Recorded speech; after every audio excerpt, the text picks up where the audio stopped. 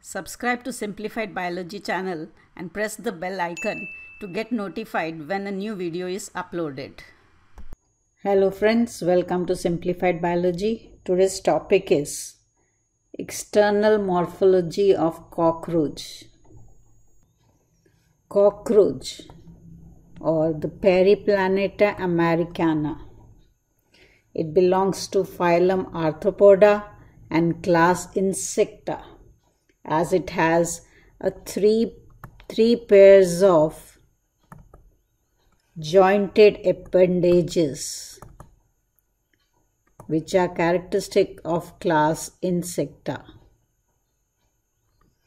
These are nocturnal cursorial omnivores. Nocturnal means they move at night. Cursorial means they are fast running omnivores.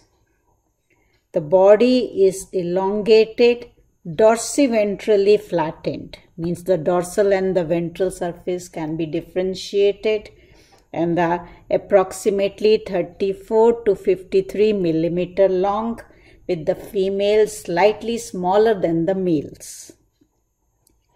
The body is covered by a hard chitinous exoskeleton. These are hardened plates called as sclerites. They are present in each segment.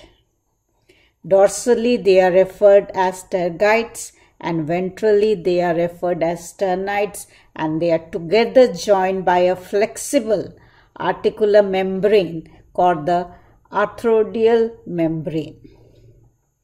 They have a segmented body and the wings are also present.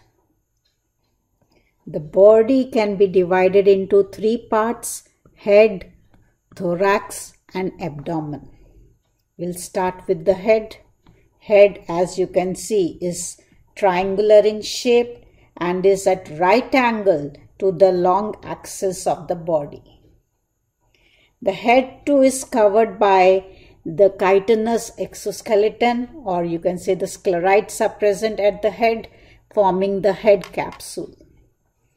Head is formed by the fusion of 6 segments and it can move in all directions due to the presence of a highly flexible neck.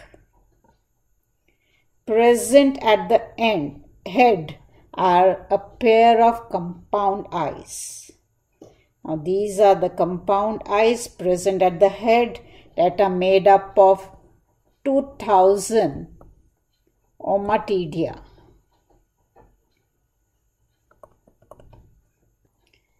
Also present in the head are a pair of antennae. Antennae arises from a membranous socket present in front of the eye. A pair of antennae that arise from the membranous socket present in front of the eye. They are sensory receptors. They can sense the environment, helping them to monitor the environment. They are the main receptors for touch, temperature, and vibration. At the anterior end of the head lies the mouth. The mouth parts are of biting and chewing type. It consists of a pair of mandibles. Now these are the mandibles. A pair of maxillae. Labrum, which is the upper lip. Labium, which is the lower lip. And enclosed within the mouth parts is a median flexible lobe called the hypopharynx, which acts as the tongue. Next is the thorax. Now the head is attached to the thorax by a flexible neck, which is actually an extension of the prothorax. The thorax can be divided into three parts: prothorax, this is the prothorax, mesothorax and metathorax. Prothorax, mesothorax and metathorax. Each segment of the thorax bear a pair of legs. Now this is in the prothorax, metathorax and mesothorax. The first pair of wings lie in the mesothorax. Now these are the first pair of wings that lie in the mesothorax. They are referred as stegmina. They are long, narrow, dark and leathery, and they cover the hind wings at rest. The second pair of wings, called the hind wings, they lie in the metathorax. Now, these are the hind wings which lie in the metathorax. They are transparent, membranous, small and broad, and they are used in flight. Now the abdomen consists of 10 segments. 7 segments are visible in the female and 9 segments are visible in the male. The remaining get modified and reduced. And of the 10 segments, the 7th one, or the 7th sternum, is the largest. In females, the 7th sternum is boat-shaped, and along with the 8th and the 9th sternum, they form the genital pouch, also known as the brood, which consists of the female gonophore, spermatical pore and collateral glands. While in case of the males, the genital pouch lies at the hind end of the body. It is bounded dorsally, that is on the dorsal side lie the 9th and the 10th terga, and on the ventral side lies the 10th sternum. The genital pouch has dorsal anus, ventral male genital pore and gonapophysis.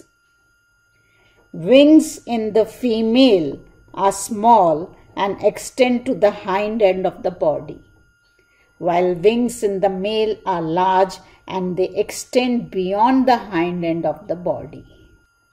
In both the male and the female, the 10th segment present at the 10th segment is a pair of jointed filamentous structure called the anal cerci. It is a filamentous structure called the anal cerci. While in the males, present at the 9th segment is a pair of short anal style. Now these are the anal style. Legs of a cockroach can be divided into 5 parts. Coxa, the thigh-like structure coxa. This is your trochanter.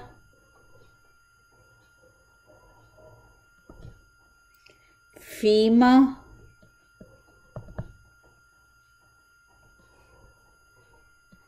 Tibia. And the 5th one is tarsus. So the leg of a cockroach has 5 parts: coxa, the smaller trochanter, femur, tibia and tarsus.